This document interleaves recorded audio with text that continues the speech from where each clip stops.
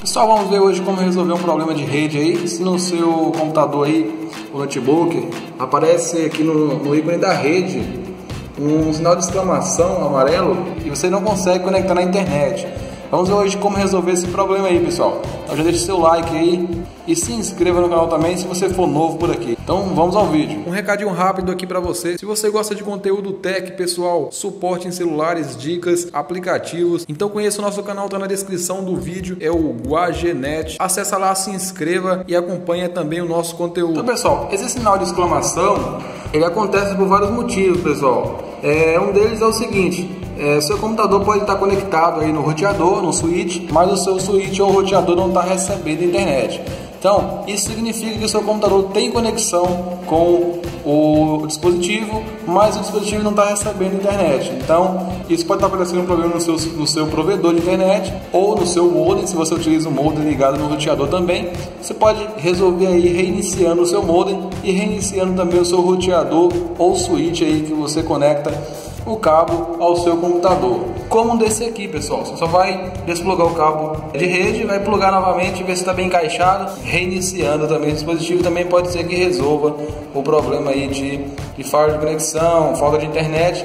Isso aí pode ser que resolva também, pessoal. Outra coisa que pode estar acontecendo é um conflito de rede, pessoal, conflito de IP. Você pode ter configurado aí para obter automaticamente o endereço IP e pode ser que tenha vários computadores e celulares conectados à sua rede aí, e pode ser que está em conflito um dispositivo com o outro, pessoal. Para resolver isso aí, pessoal, você vai ter que abrir aqui conexões de rede. Se você utiliza o Windows 8 ou Windows 10, você vai pesquisar aqui na caixa de pesquisa. No Windows 10 tem uma caixa de busca aqui embaixo, e no Windows 8 você também consegue pesquisar. Se mover o mouse aqui no canto superior direito da tela, aparece uma caixa de pesquisa onde você pode pesquisar aí por conexões de rede, pessoal.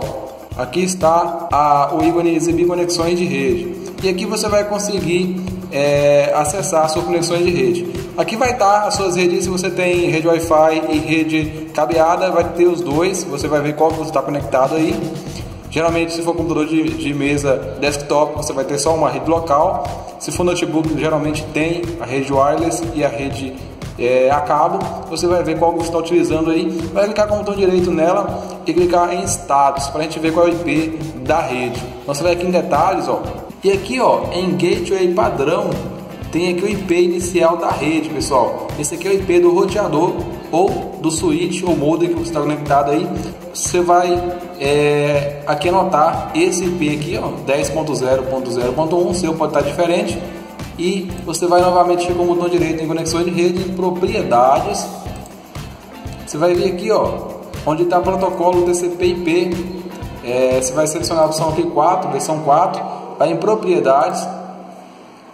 E aqui, ó, você vai marcar aqui obter um endereço de IP automaticamente. Você vai marcar aqui, ó, usar o seguinte endereço IP. Vai colocar o endereço IP que você pegou lá, só que vai mudar a última casa aqui. Por exemplo, no meu caso, o endereço inicial da rede é 10.0.0.1. Só que aqui a gente não pode colocar 1, porque esse já é o endereço IP do roteador ou do switch. Então a gente vai colocar aqui um outro número qualquer, para colocar 99, por exemplo. E se assim ele continuar dando o conflito de rede, você vai alterando aqui o último número e vai ver qual que vai dar certo. Você vai alterando e clicando em OK aqui, ó, até que resolva o conflito da rede. E aqui em máscara de rede, se você clicar aqui na frente e pressionar a tecla Tab, ele vai descer já e vai aparecer aqui, ó, 255 é o padrão. Se você quiser colocar aqui também, ó, 255, 2550, pode colocar, não tem problema. E aqui embaixo é o gateway padrão, que é o 10.0.0.1. é o mesmo endereço que você pegou lá em status. Então você vai colocar isso aqui. Em DNS, pessoal, você pode deixar automaticamente ou pode usar o DNS do Google, que é um dos melhores, é o que eu utilizo aqui, é o 8.8.8.8 e o alternativo 8.8.4.4. Se você quiser deixar automático, pode deixar, mas recomendo você utilizar o do Google. E dá um OK aqui, pessoal. Fechar. E você vai ver se a rede vai conectar normalmente sem a sinalização amarela no ícone aí. Então, se você fez isso aí, não resolveu, coloca outros IP lá e você vai ver se resolve.